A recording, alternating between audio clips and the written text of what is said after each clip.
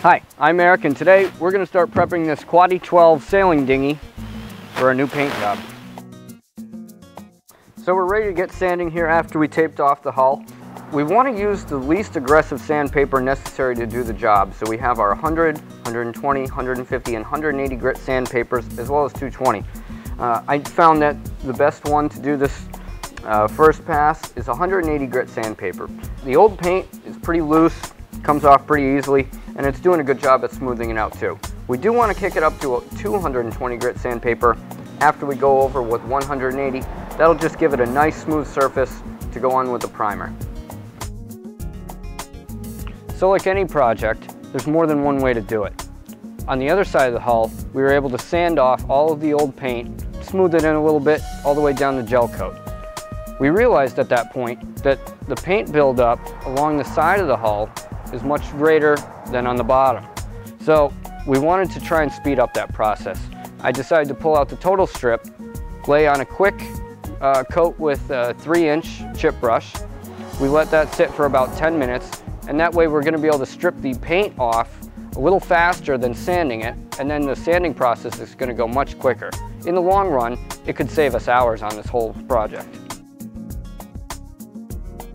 So we just finished stripping all the paint off with Total Strip, and now we're going to wash off any of the residue before we continue ahead and sand. Well, I just finished up sanding with 220 grit sandpaper after we did our rough sanding with 180, and it's starting to look really nice. Right now, we're ready for a wipe down and priming.